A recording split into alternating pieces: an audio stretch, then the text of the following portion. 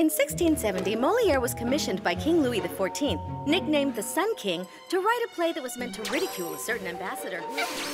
Flag, you promised me you wouldn't go back there. Sorry, Sugar Cube, but I can't resist such irresistible beauty. Here it sits every day beckoning me with its gooey lusciousness, and every time I eat it, it just pops right back up the very next day. Don't you think it's strange that this gross, stinky thing just reappears in the same spot day after day? That's precisely why I call it the magic cheese. I've got you at last, strange creatures. This is exactly why you should always listen to me. Let's get out of here. And they speak too. I can't. It's impossible to abandon such a creamy, cozy robe de chambre.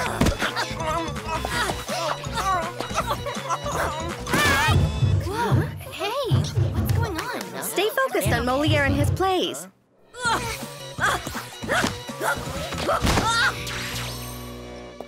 Go ahead and run away. I have proof of my great scientific discovery.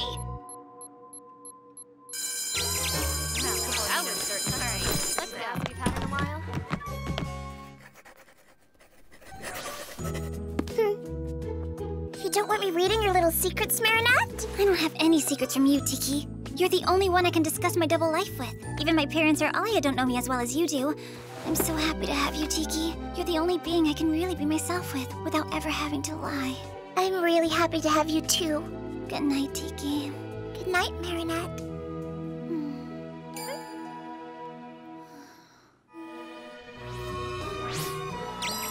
We must tell our owners or Master Fu the truth about what happened today. Chill out, Sugar Cube. Don't forget that nobody can capture or record us. I know that, but we were actually seen by a human and at school, too. That could jeopardize our owner's secret identities. Okay, I promise you I won't eat any more magic cheese ever again. And really, what's the worst that could happen anyway? Mr. Damocles, can you confirm rumors that Mrs. Mendeleev isn't here today because she'll be appearing on the Alternative Truth TV show? Where everything isn't always true, but nothing's really false. It is indeed quite possible that Mrs. Mendeleev has made a scientific discovery of utmost importance. Can we watch the show, please? My brother's one of the guests, too. And we're back for the next segment of Alternative Truth, where everything isn't always true, but nothing is really false.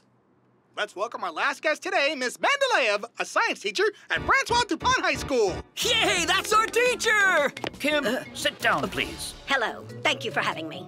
You're going to describe an innovative scientific theory to our panel of experts who will then decide if it's true or false. True or false? Sit. So, Miss Mendeleev, you already know our jury. Its members are, as always, the famous singer XY and the one and only Mr. Banana. Stay peachy! And the incredible Manon Shamak, daughter of our favorite news reporter, Nadia Shamak. Over to you, Miss Mendeleev. What you are about to witness is proof of the existence of interdimensional creatures with incredible powers who can move through matter and seem to be attracted to aged cheese. I discovered the first of these creatures soon after school began in September. I started observing it closely. Then I discovered a second one. I have proof. Watch closely. You can't see the creatures themselves because they're not filmable. But look right there. Given that I was unable to capture these creatures on video, I've made sketches of them to give you an idea of what they look like. What's that even supposed to be? I seriously doubt this show is remotely scientific whatsoever. Mrs. Mendeleev, are you serious about actually chasing cheese-eating ghosts? I'm always